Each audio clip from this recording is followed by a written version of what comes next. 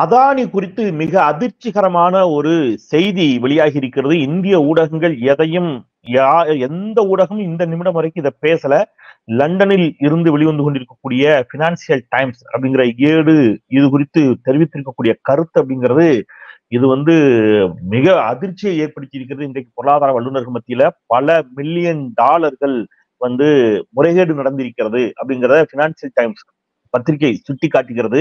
இதனால உங்களுக்கு என்ன பிரச்சனை அப்படின்னு நீங்க நினைக்கலாம். இது ரொம்ப முக்கியமான பிரச்சனை. பார்க்கிற நேயர்களுக்கு நான் சொல்லிட்டு போறேன். உங்களுடைய மின் கட்டணம் உயர்வு இல்ல, இந்த மின் கட்டண உயர்வுக்கெல்லாம் இந்த அதானி செய்திருக்கக்கூடிய இந்த இமாலய மோசடி ஒரு காரணம். அது எல்லாத்தையும் விரிவா நம்ம பேச போறோம். இதுல பாஜகவிற்கு என்ன ஆதாயம், அதானி நடத்திருக்கக்கூடிய இந்த பல லட்சம் கோடி மோசடிக்கு யார் யார் உடந்தை உள்ளிட்ட கேள்விகளோடு இந்த முக்கியமானதொரு நேர்காணலை தமிழ் கேள்வி முன்னெடுக்கிறது. இது ஒரு எக்ஸ்க்ளூசிவ் நேர்காணல். பொருளாதார நிபுணர், தமிழ் கேள்வி சொந்தங்களின் நாயகன் திரு ஆனந்த் சீனிவாசன் அவர்கள் பினான்சியல் டைம்ஸ்ல வந்த இந்த கட்டுரையை இந்தியாவில் இதுவரை எந்த ஊடகமும் இதை பேசவில்லை. முதன்முறையாக எக்ஸ்க்ளூசிவா தமிழ் கேள்விக்கு ஆனந்த் சீனிவாசன் மனம் திறக்கிறார். ஆனந்த் சீனிவாசனோடு நாம் தொடரலாம். அனைவருக்கும் வணக்கம். இது தமிழ் கேள்வி. ஆனந்த் சீனிவாசனை உங்கள் சார்பாக வரவேற்கிறேன். திரு ஆனந்த் வணக்கம். வணக்கம். பினான்சியல் டைம்ஸ்ல அந்த செய்தியை நீங்க தமிழ் கேள்வியினுடைய நாலேஜுக்கு கொண்டு வந்தீங்க, சுட்டிக்காட்டினீங்க. நன்றி, வாழ்த்துகள் உங்களுக்கு. எளிய மக்களுக்கும் புரியும்படி இந்த ஒன்றிய பாஜக அரசினுடைய இமாலய ஊழல்களை, முறைகேடுகளை, அதானியை பற்றி நீங்க தொடர்ச்சியா மக்கள் மன்றத்துல தோல்வித்து வருகிறீர்கள். அதற்காக உங்களுக்கு வாழ்த்துகள். இந்த பினான்சியல் டைம்ஸ் பத்திரிகையில வந்திருக்கக்கூடிய இந்த இமாலய முறைகேடை பற்றி தமிழ் கேள்வி சொந்தங்களின் மூலமாக நீங்க நாட்டு மக்களுக்கு சொல்லுங்க. சரி, இது பைனான்சியல் டைம்ஸ்ங்கிறது என்னன்னு பார்த்துக்கணும். உலகத்துல 2-3 பேப்பர் தான் எக்கனாமிக் நியூஸை உலகம் ஃபுல்லா இதை வந்தா உண்மைன்னு எடுத்துப்பாங்க. ஒன்று வால் ஸ்ட்ரீட் ஜேர்னல், இன்னொன்று பைனான்சியல் டைம்ஸ். இது 200 வருஷத்துக்கு மேல இருக்கிற நியூஸ் பேப்பர். இது இங்கிலாந்துலாம் நீங்க ஜேர்னலிஸ்ட் அரெஸ்ட் பண்றேன் அப்படி இப்படிலாம் மிரட்ட முடியாது. நீங்க நினைச்சா ஜேர்னலிஸ்ட ஜெயில தூக்கி வைக்கிறது, போலீஸ் ஸ்டேஷனுக்கு கூப்பிடுறது, அவங்க லேப்டாப்பு செல்போனை பிடுங்கிறதெல்லாம் பண்ண முடியாது. அது இந்தியாவில தான் பண்ண முடியும். மற்ற ஊர்ல எல்லாம் அதை பண்ண முடியாது. முதல்ல இந்த ஆர்டிக்கல் எழுதினவர்ல எவனும் இந்தியனே கிடையாது. இல்லாட்டா இது காங்கிரஸின் சதி, இல்ல இங்க ஊடகங்கள் சதி, இது முஸ்லிமின் சதி ஏதாவது சொல்லுவாங்க. இதுல யாருமே இது கிடையாது, இந்தியர்கள் கிடையாது. அவங்க என்ன பண்ணிருக்காங்கன்னா, இங்கேருந்து இந்தியாலேயே கோல் கம்மி. ஸோ இந்த கோலை வெளிநாட்டுல இருந்து நம்ம இந்தியாவுக்கு கொண்டு வரணும். இது இந்தியா பக்கத்துல கோல் நிறைய இருக்கிற ஊர் இந்தோனேஷியா. ஸோ இந்தோனேஷியால இருந்து கோலை இந்தியாவுக்குள்ள இம்போர்ட் பண்ணுவாங்க. இது எல்லா கம்பெனியும் பண்றது தான். தமிழ்நாட்டுக்கும் நிறைய கோல் இந்தோனேஷியால இருந்து வரும். இந்த கேஸ்ல என்ன இருக்குன்னா, இந்த கோல் விலையை ஏத்தி அவங்க அங்கேருந்து வாங்கியிருக்காங்க ஒரு பர்சன்டேஜ்ல. இப்ப உங்களுக்கு புரியற மாதிரி சொல்றேன், நம்பர்ஸ் வேற. இப்ப 10 ரூபா ஒரு கிலோக்கு கறின்னு வச்சுக்காங்க.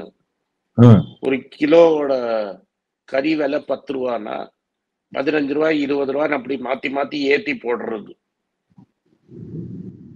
ஸோ இறக்குமதி செய்யறது 10 ரூபா, ஆனா பில்லு காட்டுறது 15 ரூபாய் 20 ரூபா.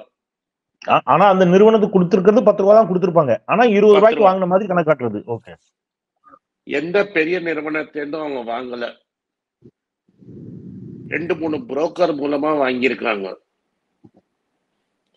இந்த புரோக்கர் ஒருத்தர் சைனாக்காரர், போட்டோ கூட இருக்கு. நான் உங்களுக்கு அந்த ஆர்டிக்கல் அனுப்பிச்சிருக்கேன், போட்டோ கூட போட்டிருக்காங்க. இன்னொருத்தர் யுஏஇ நாட்டை சேர்ந்தவர், எமிராட்டி. இப்ப இவங்கள்ட்ட 20 ரூபா பணம் கொடுத்துட்டு அவன் 10 ரூபா 15 ரூபா கறி வாங்கிட்டு மீதி பணத்தை இவரே வச்சுப்பாங்க. இவங்க ஆரம்பிச்ச கம்பெனி மூலமா மொரிஷியஸ்ல மாத்திருக்காங்க பணத்தை, அந்த எக்ஸ்ட்ரா பணத்தை. அந்த பணத்தை வச்சுக்கிட்டு அதானி ஷேரை இங்க வாங்கி வித்து அவங்களே வாங்க ஆரம்பிக்கிறாங்க. ஸோ இப்போ அதுல ஆல்ரெடி 100 ஷேர்ல 75 ஷேர் அதானிகிட்ட இருக்கு, விலை ஏறல. இப்ப இந்த எக்ஸ்ட்ரா பணத்தை இந்தியால இருந்து இவங்க அனுப்பிச்ச பணத்தை மொரிஷியஸ் வச்சு அவங்க ஷேர் வாங்குறாங்க, அதாவது எக்ஸ்ட்ரா பணத்தை வச்சு ஷேர் வாங்குறாங்க. ஸோ மார்க்கெட்ல ஷேர் விலை ஏறுது. மார்க்கெட்ல ஷேர் விலை ஏறினோன்னா எல்ஐசி அந்த ஏத்தின விலையில இந்த ஷேரை வாங்குறாங்க. நான் முன்னாடியே சொல்லியிருக்கேன், எல்ஐசிக்கு நஷ்டம், ஷேர் வந்து அதானி ஷேரை வாங்கினாங்கன்னு, அதுக்கு ஒரு ஒயிட் பேப்பர் கொடுங்கன்னு கேட்டோம். இந்த ஷேரை வாங்கிட்டு பல Indian public sector bank loan கொடுத்துருக்காங்க. 10 ரூபா ஷேரை நானே என் ஷேர் விலையை நானே ஏத்திட்டு, அது விலையை பயங்கரமா ஏத்திட்டு, அது ஃப்ராட் பண்ணி பிளாக் மணி மூலமா ஏத்தி, கருப்பு பணம் மூலமா ஏத்திட்டு அதை கொண்டு போய் பப்ளிக் செக்டர் பேங்க்கு கொடுத்து அந்த ஹை ரேட்ல கடன் வாங்கிக்கிறது. அதை வச்சு இந்தியாவில் பல பிசினஸ் வாங்குறது. அப்படிதான் என்டிடிவி மாதிரி பல கம்பெனிகளா வாங்கியிருக்காங்க ஃபுல்லா கடன்ல. இது வந்து 2016லயே டிஆர்ஐ நம்ம ஊர்ல ஒண்ணு இருக்கு, டைரக்டர் ஆஃப் ரெவென்யூ இன்டெலிஜென்ஸ் அப்படின்னு ஒரு இலாக்கா இருக்கு. அந்த இலாக்கா 2016ல இருந்து செபியும் இடிக்கும் லெட்டர் எழுதிட்டு இருக்காங்க, இது மாதிரி இது நடந்துட்டு இருக்குன்னு. இந்த ஆர்டிக்கல்ல 2021-23 2021 to 2023 வரைக்கும் நடந்த இத ரெக்கார்டை பத்தி சொல்றாங்க. போர்ட்டும் உங்களுது. ஸோ போர்ட்ல கிளியரன்ஸ்லாம் நீங்களே பண்ணிப்பீங்க முந்திரால. ஸோ ஆக மொத்தம் இது ஒரு ஊழல். சரி, இது ஒரு சைட்ல நடக்குது இல்ல. அவர் போய் எலக்ட்ரிசிட்டி டிபார்ட்மெண்ட்ல சொல்றாரு, கறி விலை 20 ரூபா, 10 ரூபா கறின்னு எல்லாருக்கும் தெரியும், ஆனா கறி விலை 20 ரூபான்னு சொல்றாரு. அதனால எனக்கு ஒரே நட்டம், பிசினஸ்ல நட்டம்னு சொல்லி பாம்பே, டெல்லி, குஜராத் எல்லா இடத்துலயும் எக்ஸ்ட்ரா எலக்ட்ரிசிட்டி டிபார்ட்மெண்ட் பணம் எக்ஸ்ட்ரா கொடுக்குது. அதை தவிர மக்களோட எலக்ட்ரிசிட்டி பில்லு ஏறுது. இப்ப வந்து குஜராத்ல, பாம்பேல, டெல்லியில தான் இவங்க பவர் விற்கிறாங்க மெயினா. அங்க வந்து பவரோட ரேட்டை ஏத்திடுறாங்க. ஸோ மக்கள் வந்து 20 ரூபா கிலோல கறி விலையில எலக்ட்ரிசிட்டி பில் கட்டுறாங்க. ஆக்சுவலி கறி விலை வந்து 10 ரூபா தான். ஸோ 10 ரூபா கறினா எலக்ட்ரிசிட்டி பில் கம்மியா இருக்கும். இந்த ஊர்ல எலக்ட்ரிசிட்டி பில் ஜாஸ்தி ஆகுது. இப்ப இந்த ஹை எலக்ட்ரிசிட்டி பில்லை வச்சுட்டு சென்ட்ரல் ரெகுலேட்டரி அத்தாரிட்டி என்ன பண்றான்னா மற்ற ஸ்டேட்ல எல்லாம் ப்ரெஷர் போடுறது. இப்போ தமிழ்நாட்டுல நம்ம 100 யூனிட் ஃப்ரீயா பவர் தரோம். இப்ப கர்நாடகாலையும் ஃப்ரீயா பவர் கொடுக்க ஆரம்பிச்சிருக்காங்க. உடனே அங்க கண்டிஷன் போடுறது, இது மாதிரி நீங்க ஃப்ரீ பவர்லாம் கொடுக்குறீங்க, அதனாலதான் உங்களுக்கு நட்டம் ஆறுது, விலையை ஏத்துங்க. பாருங்க, டெல்லியில ஏத்திட்டாங்க, பாம்பேல ஏத்திட்டாங்க, குஜராத்ல ஏத்திட்டாங்க, நீங்களும் ஏத்துங்கன்னு பில்ல அக்ராஸ் தி கண்ட்ரி விலையை ஏத்துறது. இப்ப வேற வழி கிடையாது. இப்ப நீங்க வந்து எலக்ட்ரிசிட்டி விலையை ஏத்தி லாஸை குறைக்கலன்னா நீங்க வந்து மார்க்கெட்ல கடன் வாங்க முடியாதுன்னு ஒரு சட்டம் போடுறது. இப்ப தமிழ்நாடு எல்லா கவர்மெண்ட்டும் கடன் வாங்கிதான் பண்ணுவாங்க. இந்தியன் கவர்மெண்ட்டும் கடன் வாங்கிதான் பண்றாங்க. உலகத்துல இருக்கிற எல்லா கவர்மெண்ட்டும் கடன்ல தான் ஓடுது. இப்ப கடன் வாங்கும் பவரை குறைச்சிட்டேன்னு வைங்க, நீங்க வந்து இந்த மானியம், சப்சிடி, அப்புறம் நற்காரியங்கள்லாம் பண்ண முடியாது. சோ வட்டிக்கு முன்னாடி வாங்கின கடனுக்கு வட்டி கொடுக்கதான் சரியா இருக்கும். சோ நீங்க எலக்ட்ரிசிட்டி ரேட் ஏத்தலைன்னா நீங்க கடன் வாங்க முடியாதுன்னு சொல்றது. அப்படியே நெருக்கடி கொடுக்குது. ஆல்ரெடி காங்கிரஸ் குஜராத்ல என்ன சொன்னாங்கன்னா, ஒரு டாக்குமெண்ட் கொடுத்து சுமார் 30,000 கோடி எக்ஸ்ட்ரா அதானிக்கு கவர்மெண்ட் காசு கொடுத்துருக்குன்னு சொல்றாங்க. இந்த பைனான்சியல் டைம்ஸ்ல என்ன சொல்றான்னா, ராக்கர் ஃபெல்லர்னு ஒரு பெரிய பிசினஸ் மேன் இருக்கான், அமெரிக்கால இருந்தாரு. அவர் ஸ்டாண்டர்ட் ஆயில்னு ஒரு கம்பெனி நடத்தி கச்சா எண்ணெய் மார்க்கெட்டை கண்ட்ரோல் பண்ணிட்டு இருந்தவர் ராக்கர் ஃபெல்லருங்கிறவர். இப்ப வந்து பைனான்சியல் டைம்ஸ் என்ன சொல்றாங்க, மோதியோட ராக்கர் ஃபெல்லர் வந்து அதானி. அப்படின்னா என்ன அர்த்தம்னா, அதானி தான் மோதியை ஃபைனான்ஸ் பண்றாருன்னு அவங்க சொல்றாங்க. அதான் மோதினா மோதி கிடையாது, பிஜேபியை ஃபைனான்ஸ் பண்றது அதானின்னு. அதுக்கு எப்படி தெரியும்னா அந்த எலக்டோரல் பாண்டுன்னு ஒண்ணு இருக்கு, கோர்ட்டு கேஸ் இப்ப சுப்ரீம் கோர்ட்ல இருக்கு. அதுல யாரு எலக்டோரல் பாண்ட் மூலமா பணம் கொடுத்திருக்காங்கன்னு அந்த வெளியிட்டாதான் தெரியும். அத சொல்ல வேண்டாம்னு திருத்தம் ஒண்ணு வந்துருச்சு மோடி அரசு. யார்கிட்ட வாங்குறோம்னு சொல்ல வேண்டாம், சொல்ல வேண்டாம். இப்ப அது ஒன்ஸ் வெளில வந்துருச்சுன்னா அதானி எவ்வளவு கொடுத்திருக்கிறாருன்னு தெரிஞ்சிடும் நம்மளுக்கு. இப்ப இது ஓவராலா என்ன வெளினா, சரி அவர் பணமே கொடுக்கலன்னு வச்சுப்போம், ஏன்னா அதற்கு ஆதாரம் கிடையாது.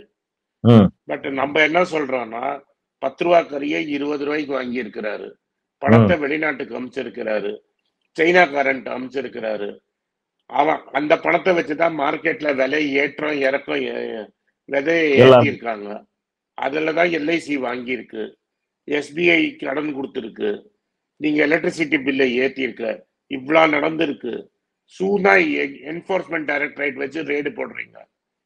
இப்ப நீங்க வெறும் அரசியல்வாதி மட்டும் கிடையாது, தட் இஸ் எதிர்கட்சி ஆளுங்க மட்டும் கிடையாது, இப்ப கேள்வி கேட்கிற பிரஸ்காரங்க மேலேயும் கேஸ் போடுறீங்க, அரெஸ்ட் பண்ணிருக்கீங்க, 2 பேர் ஜெயில இருக்காங்க, அவங்கள டெரரிஸ்ட் கேஸ் மேல போட்டிருக்கீங்க. இப்படி எல்லாம் நடக்கும்போது நீங்க ஏன் இன்னும் அதானி மேல எந்த ஆக்ஷனும் எடுக்காம இருக்கு? இவ்வளவு டாக்குமெண்ட் வெளில வந்துருச்சு. இன்னைக்கு இந்த ஆர்டிக்கல்ல நீங்க டேப்ல போட்டு கேட்கணும்னா 20 நிமிஷம் ஆகும். அவ்வளவு டீடைல்டா எழுதி இருக்கிறான். உங்களுக்கு அனுப்பிச்சு வச்சிருக்கிறேன். 12 ஃபுல் ஸ்கேப் ஷீட் வரும் இந்த ஆர்டிக்கல். அவ்வளவு டீடைல்டா எழுதி இருக்கும் போது நீங்க ஏன் ஆக்ஷனே எடுக்காம இருக்கீங்க? எப்படி எடுப்பாங்க? எல்லாரும் கூட்டு சதியாக ஒருவேளை இருந்தால், எல்லோரும் இதற்கு உடந்தையாக இருந்தால், அதானியை அவர்கள் தான் வளர்த்து விட்டுக் கொண்டிருக்கிறார்கள் அப்படிங்கிற ஒரு சூழல்ல எப்படி நடவடிக்கை எடுப்பார்கள் அப்படிங்கிற கேள்வி வருது இல்ல? இல்ல, நான் என்ன கேக்குறேன், இதே தப்ப இன்னொருத்தம் பண்ணவன் மேல இடி ஆக்ஷன் எடுத்து 28 மாசம் அவன் ஜெயில இருக்காங்கிற அந்த ஆர்டிக்கல்ல 28 மாசம் உள்ள இருக்கிறாருன்னு சொல்றாங்க. இததான் ராகுல் காந்தி பார்லிமெண்ட்ல கேட்கிறாரு. உடனே அவர் மேல ஏதோ ஒரு கேஸ போட்டு 2 வாரத்துல கேஸ முடிச்சு அவரை பார்லிமெண்ட்ல வெள்ள தள்ளி சுப்ரீம் கோர்ட் வரைக்கும் போற வரைக்கும் ஆகி இப்ப வீடு இல்லாம இருக்கிறாரு. இதுதான் அந்த பார்லிமெண்ட்ல அவர் போட்டோ காமிச்சாரு. இது வரைக்கும் ஏன் பிரதமர் அதை பத்தி பேச மாட்டேங்கிறாரு? இப்ப இது வரைக்கும் பேசாம இருந்திருக்கலாம். இந்த ஆர்டிக்கல்ல இப்போ ஏற்கனவே ஹிண்டன்பர்க் அறிக்கை வந்துச்சு. அப்போ ஒரு பெரிய பரபரப்பு ஏற்பட்டது, விவாதம் பொருளாக்கியது அது. இப்போ இந்த ஹிண்டன்பர்க் அறிக்கை அது மாதிரி பிபிசி சில விஷயங்களை சுட்டிக்காட்டுச்சு குஜராத் கலவரம் தொடர்பாக. உடனே பிபிசி அலுவலகத்திலேயே போய் சர்ச் பண்ணாங்க. அதை கேட்டது நாங்க சர்ச் பண்ணோம் அப்படின்னு சொன்னாங்க. அது ரைடு இல்ல, சர்ச் அப்படின்னு சொன்னாங்க. இப்போ இது வந்திருக்கிறது. இப்போ ஏற்கனவே பிபிசி அலுவலகத்தில் நடந்த சோதனை, அதே மாதிரி இப்ப நியூஸ் கிளிக் அலுவலகத்தில் நடைபெற்ற சோதனை, அந்த ஊழியர்கள் கைது உள்ளிட்டவற்றிற்கு அஞ்சி இந்திய ஊடகங்கள், வட இந்திய ஊடகங்கள், ஏற்கனவே வட இந்திய ஊடகங்கள் மோடி ஆதரவு மீடியாக்களாக மாறிவிட்டார்கள். இதை யாரும் பேச மறுக்கிறார்களா? யாருமே இதை எடுத்துக்கலையா? இப்ப ஹிந்தில நிறைய பேர் வேலையை விட்டு அமைச்சவங்க எல்லாம் உங்களை மாதிரி யூடியூப் சேனல் வச்சிருக்கிறாங்க. நேத்து நைட்டே 2 யூடியூப் சேனல்ல இது பேச ஆரம்பிச்சிருக்கிறாங்க. வருங்காலத்துல யூடியூப்ல மட்டும்தான் இத பேசுவாங்க. இல்ல மெயின் ஸ்ட்ரீம் மீடியா பேசினா உடனே அடுத்த நாளே அவனுக்கு இடி ரெய்டு வரும், இன்கம் டாக்ஸ் ரெய்டு.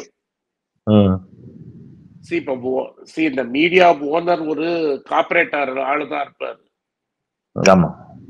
அந்த கார்ப்பரேட் ஆளுக்கு அச்சுறுத்தல் கொடுத்தீங்கன்னா அவன் எப்படி எழுதுவான்? இப்போ அப்போ ஒரு ஹிண்டன்பர்க் அறிக்கை வந்தப்போ ஒண்ணு சொல்லப்பட்டுச்சு, இது வெளிநாட்டு சதி, நம்முடைய இந்திய பிரதமருக்கு எதிராக வெளிநாட்டினர் செய்யக்கூடிய சதிக்கு நாம் உடைந்தையாவதா, துணை போவதா அப்படின்னு தேசபக்தி பாடம் எடுக்கப்பட்டுச்சு. இப்பவும் அதே மாதிரி பினான்சியல் டைம்ஸ் லண்டன்ல இருந்து வரக்கூடிய ஒரு பொருளாதார ஏடு, அப்போ உடனே அதான வரும். நீங்க பாருங்க, அந்நியர்களுடைய சதிக்கு உடந்தையா அப்படிங்கிற கேள்வி தானே வைப்பாங்க. அப்பா இந்த வாட்டி அவன் பில்லே கையில வச்சிருக்கானே, அதானி தானே பில்லு போட்டான், அவனா பில்லு போட்டான், ஆதாரங்கள் கையில இருக்குது. சார் அவன் 2 வருஷத்துக்கு இருக்கிற பில்ல கையில வச்சிருக்கான். 40 பில்லு, 1 பில்லு 2 பில்லு 40 பில்லு கையில வச்சிருக்கான். நீங்க பில்லு போட்ட நீங்க அங்க வாங்கினதோட விலை பில்லு வச்சிருக்கான், நீங்க இங்க கஸ்டம்ஸ்ல டிக்ளேர் பண்ண பில்லு வச்சிருக்கான்.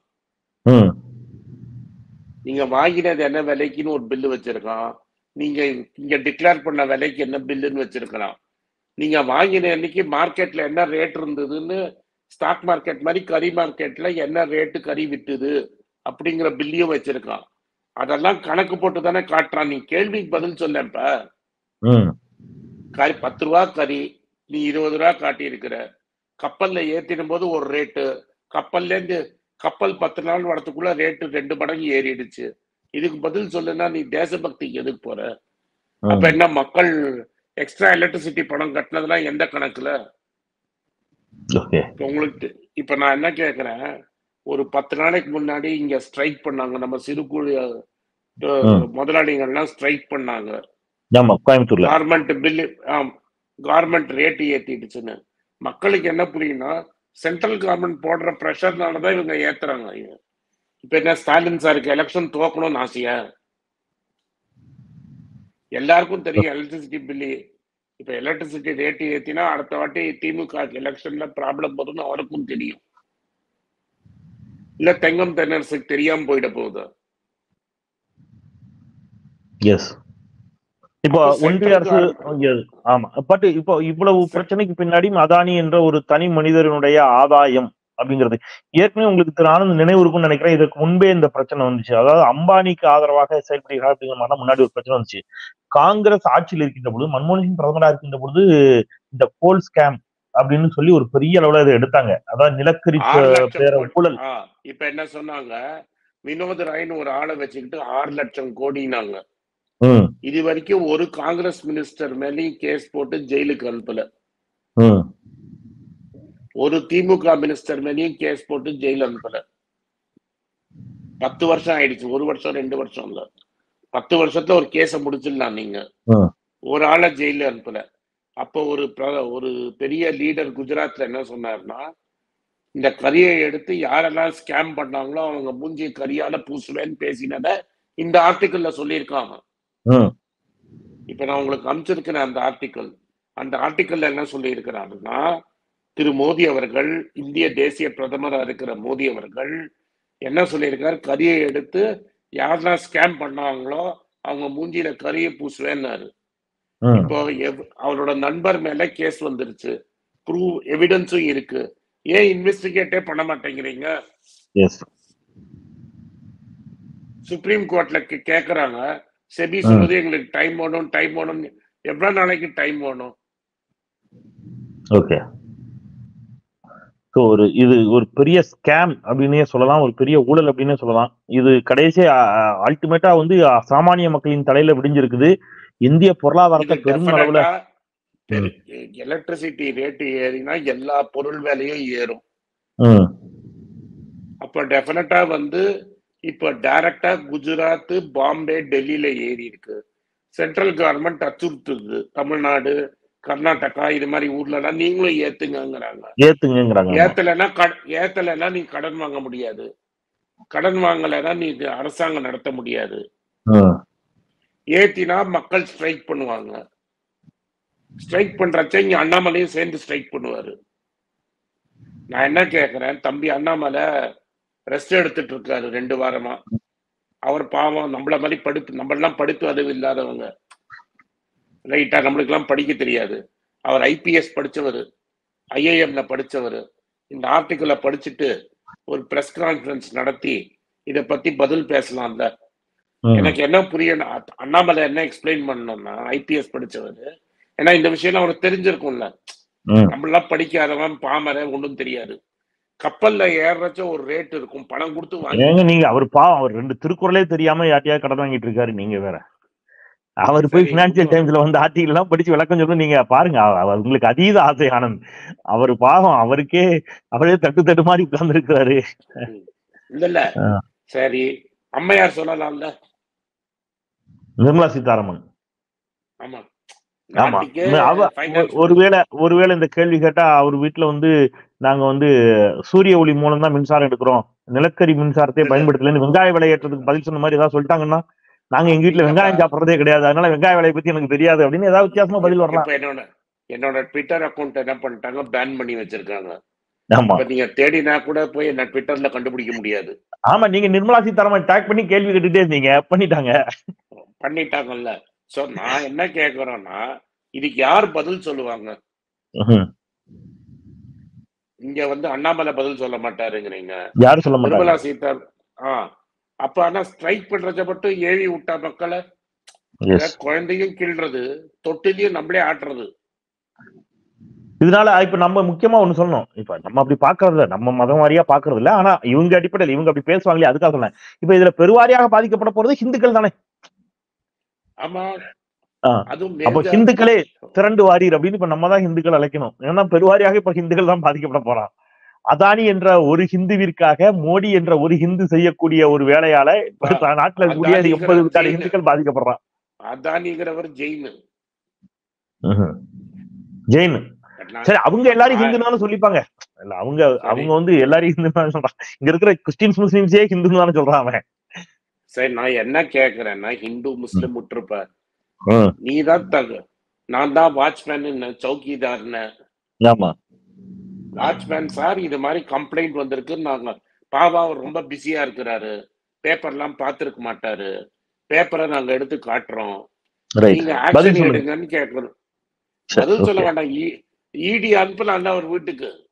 எஸ் எஸ் நிறைவா ஒரு கேள்வி திரு ஆனந்த். இப்ப இந்த வார்த்தை இந்தியாவில பல சிக்கல்களை வந்து ராகுல் காந்தி தேசிய அரசியல் சொல்றேன், தேசிய அரசியலில் ராகுல் காந்தி வந்து கேள்வி கேட்க தொடங்கிய பிறகு அது விவாத பொருளாக ஒரு வழி இல்லாமல் மாறக்கூடிய ஒரு சூழல் ஏற்பட்டுச்சு. இப்ப இந்த விவகாரம் 5 மாநில தேர்தலில் எதிரொலிப்பதற்கான வாய்ப்பு இருக்கிறதா? ராகுல் காந்தி இந்த விவகாரத்தை எவ்வளவு தூரம் வந்து வீரியமாக எடுத்து கேள்விகளை முன்வைப்பதற்கான வாய்ப்புகள் இருக்கிறது? இந்த எலெக்ஷன் இருக்கோ இல்லையோ, வருங்காலத்துல ராகுல் காந்தி திரும்பி திரும்பி இந்த கேள்வியை கேட்கதான் போறாரு. ரெண்டாவது, இந்த கேஸ்ட் சென்சஸ்ங்கிறது எடுத்துதான் போறாங்க. அடுத்தது இந்த 50% ரிசர்வேஷன்ங்கிறத நிறுத்தி அட்லீஸ்ட் 70%, 69% ரிசர்வேஷன் இந்தியா ஃபுல்லா வந்துடும். தமிழ்நாடு அதுக்கும் தமிழ்நாடு ஒரு முன்மாதிரியாக இருக்கும். டெஃபினட்டா 50% ரிசர்வேஷனுக்கு மேல போகுது. 69-70% கிட்ட ரிசர்வேஷன் போய் தான் தீர போகுது. ஓகே, அதனால அவங்க இப்ப என்ன சொல்லிட்டாங்கன்னா, ஹிந்துக்களை பிரிக்கிறீங்கன்ட்டாங்க. ஆமா, டக்குனு அது நீங்க ஒரு பேப்பர்ல அன்னைக்கு அவரோட பிரஸ் கான்ஃபரன்ஸ் நீங்க பாத்தீங்களான்னு தெரியாது, நான் பார்த்தேன். அதுல கேட்டாரு, நீங்க எவ்வளவு பேரு தலித்துன்னு கேட்டாரு, ஒருத்தர் கூட கை தூக்கல. பத்திரிகையாளர்களை பார்த்து கேள்வி எழுப்பினார். எவ்வளவு பேரு வந்து ட்ரைபல்னு கேட்டாரு, ஒருத்தர் கூட கை தூக்கல. எவ்வளவு பேரு பேக்வர்டு கேஸ்டும் ஒருத்தவங்க கூட கை தூக்கல. அப்ப டெல்லியில, தமிழ்நாட்டுல அப்படி கிடையாது, ஆனா டெல்லியில அன்னைக்கு வந்திருந்த 100 ஜேர்னலிஸ்ட்ல ஒருத்தர் கூட பேக்வர்ட் கிளாஸ் கிடையாது, ஒருத்தர் கூட தலித் கிடையாது, ஒருத்தர் கூட ட்ரைபல் கிடையாது. ஸோ 10% ஆஃப் தி பாப்புலேஷனுங்கிறது நார்த் இந்தியாவே கண்ட்ரோல் பண்றதுங்கிறது ரொம்ப ஏத்துக்கவே முடியாது இல்ல. 100 பேர் இருக்கான்னு வச்சுக்கோங்க, எல்லாத்துல இருந்தும் ஆள் இருக்கணும்ப்பா. ஒரு இது விஷயத்துல 10% cannot control the country இல்ல. நான் என்ன சொல்றேன், 100ல 10 பேர் வந்து நாட்டை ஆள முடியாது இல்ல. எல்லாருக்குமே வாய்ப்பு கொடுக்கணும்ல. நிச்சயம் இந்த கேள்விகள் எல்லாமே முன்வைக்கப்படும். ஒரு காலை பொழுதுல திரு ஆனந்த், உங்களுடைய உடல்நிலையும் சற்றே ஒத்துழைக்கவில்லை. உங்களுக்கு வந்து ஆயினும் கூட நீங்க வெளிநாடு செல்வதற்கான பயண திட்டத்தில் இருந்த இந்த தருணத்திலும் கூட இந்த பிரச்சனை மிக முக்கியமானது ஒரு பிரச்சனை. இதை நாட்டு மக்கள் மத்தியில எளிய முறையில இதை விளக்கி சொல்ல வேண்டும். இது ஒரு மிகப்பெரிய மோசடி, இதை நாட்டு மக்களுக்கு சொல்லியே தீர வேண்டும் என்ற அக்கறையில நீங்க தமிழ் கேள்விக்காக எங்களோடு இணைந்து எங்களுக்கு நேரம் ஒதுக்கி இந்த தகவல்களை, இந்த தரவுகளை நாட்டு மக்கள்கிட்ட நீங்க வந்து பகிர்ந்திருக்கிறீர்கள். உங்களுடைய சேவை பாராட்டுதலுக்குரியது. உங்களுடைய பணி தொடரட்டும். நாட்டு மக்கள் மத்தியில தமிழ் கேள்வி இதை முன்வைத்திருக்கிறது. இதை அனைத்து அரசியல் கட்சி தலைவர்களும் எடுத்துச் சொல்லட்டும், விவாத பொருளாகட்டும். அறம் சார்ந்து இயங்கக்கூடிய ஊடகவியலாளர்கள் யாரேனும் இருப்பீர்கள் என்று சொன்னால் இந்த பிரச்சனையை நீங்கள் இன்றைக்கு தலைப்புச் செய்தியாக்குங்கள். இதை இன்றைக்கு இரவு விவாதத்தில் இதை பேசுபொருளாக்குங்கள், விவாதத்தில் எடுத்துக் கொள்ளுங்கள். குறைந்தபட்சம் எதிர்க்கட்சிகள் நடத்தக்கூடிய தொலைக்காட்சிகளாவது இதை இன்றைக்கு விவாத பொருளாக எடுத்து விவாதமாக்குங்கள், மக்களிடம் கொண்டு செல்லுங்கள். ஒன்றுமில்லாத 2Gயை ஊதி பெரிதாக்கினார்கள். இது மிகப்பெரிய மோசடி, இமாலய மோசடி. இதை ஊடகங்கள் பேசுவார்களா என்ற கேள்வியோடு திரு ஆனந்த் அவர்களுக்கு மீண்டும் நெஞ்ச நேர்ந்த நன்றியை சொல்லி நிறைவு செய்யலாம். குரலற்றவர்களின் குரலாய் நான் செந்தில். திரு ஆனந்த், நன்றி. நன்றி.